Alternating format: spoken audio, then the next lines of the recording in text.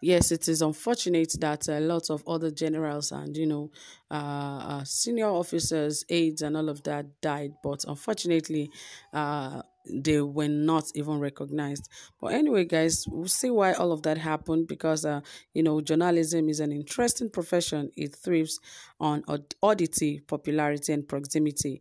It is no news when a dog bites a man, except the man is some superstar or celebrity. When there is an accident, the victims are not identified by names in the headline, except they are popular. And when one of them is the only popular one, the tyranny of popularity comes into play, as only the famous is identified in the headline and the rest of them become known as others. This golden journalism rule angered an ally of one of the men who died in the Cardinal air crash, and he chose to rant in social media. He was very sad. Every report on the accident identified the late Chief of Army Staff, Lieutenant General Ibrahim Atahiru, in the headline. Chief of Army Staff and 9 or 10 others lost their lives in the ill-fated crash. Those others were someone's husband, father, fiancé, brother, uncle, son, and the likes. As you can see, this is so heartbreaking. May God grant them all the fortitude to bear the loss, he complained. As though to buttress him, the fiancé of one of the new crew members, Flight Lieutenant Taiwo Olufemi Asaniyi, took to social media to celebrate the man who would have been her husband, the man who proposed to her August last year, and the man she affectionately called Adigumi Hot Chokomi. Aside Asani, the others who were hidden under Tahiru's shadows were Brigadier General Abdurrahman Kuliya, Chief of Military Intelligence, Brigadier General M.I. Abdul Kadri, Chief of Staff to the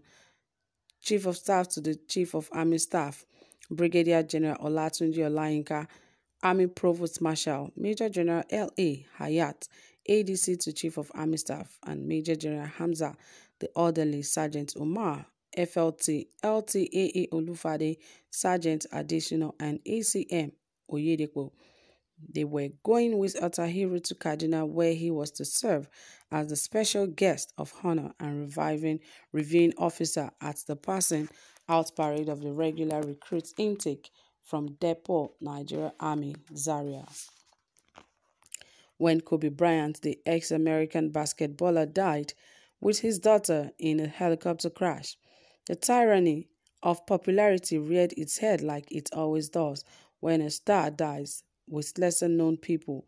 When Mrs. Bryant held a memorial for her late husband and daughter Gigi, the way the event went made me ask, did the Bryants die alone? Of course, the answer is no.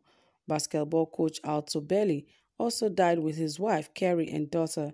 Of course, the pilot Aras Zobayan, who was taking them to the girls' basketball game in Thousand Oaks, California, is also gone. 3 others, Christiana Moser, Sarah Chester, and her daughter Peyton, perished in the crash. But in the sight of the world, it is as though only Bryant matters. His daughter got mentioned because of him, thanks to having a famous father. Back in Nigeria, when ex-Chief of Defense Staff Air Marshal Alex Bade was killed, it was initially thought that his driver was also killed, but it was as though he was not important. He would have died without a name. Men without brains, but Brown pumped hot head into Air Chief Marshal Bade. They also shot his driver. Bade's death revealed the unfairness of humanity. When a poor man dies in the company of a big man, he becomes nothing but a footnote. It is like his death means nothing. Almost everybody will talk about the big man, while the poor or unpopular man or woman's family will mourn in silence. It is also not good to die in a tragedy where one of the key culprits is a big man who those in authority cannot move against. When you die in these circumstances, you become a mere footnote. The tyranny of the popular also played out when a church collapsed in Uyo, the Akwa Ibom state capital, some years back. It all played out at Rainers Bible Church International. The founder of the church was to be ordained a bishop. He is not a small fry, so the church was jam-packed.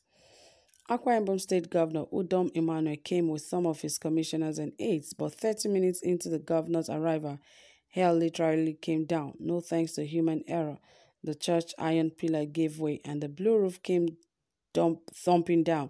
Of course, on people, and accounts even said someone was cut into two by the iron pillars. The policeman who reportedly saved the governor is now 6 feet below, and some others broke their necks, their limbs, and their back. The founder of the church, Pastor Akan Weeks, had his broken leg. The day after the incident, we saw figures as high as 160 in the media. It was attributed to Chief Medical Director of the University of Uyo Teaching Hospital, who later denied it. Police gave the figure as 29. Governor Emmanuel said only 23 died. For students of the University of Uyo and the Uyo City Polytechnic believed to have been worst hit by the disaster, reality looked like a dream. Emmanuel's men, who crawled out of the death hole, had interesting testimonies to share. His chief press secretary, Ekerete Udo, said an iron rod nearly cut his neck, but eventually hit him on the back.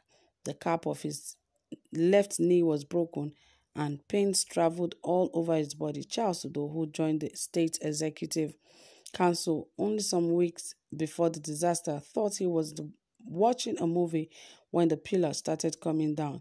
He was on his way out of the church to catch a flight when tragedy struck. He would have been out, but protocol demanded that he told the governor before vanishing from the church hall. It was this protocol-induced task that he was accomplishing when death almost took him away. He had to run here and there to prevent the iron pillars from turning him into a candidate of the mortuary. Nollywood actor Ekere Nkanga, who has acted almost all roles imaginable, was humbled when he had to wade through bodies to safety. Of all those who died in tragedy, we were lucky to identify Josephine.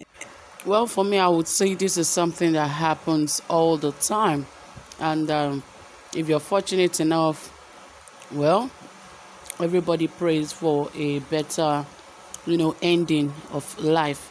But of course, most of the time, those who are well known, famous people are always recognized anywhere in the world. So really, the chief of army staff is not the first. There are so many, like it's mentioned in this very report. So life happens, and this is what happens on a daily basis. If someone who is not well recognized in the society dies, nobody actually remembers them. But someone who is famous, people always want to talk about them. So it's just life, and I think it should be accepted in that manner. But of course, we should always celebrate one another, whether alive or dead.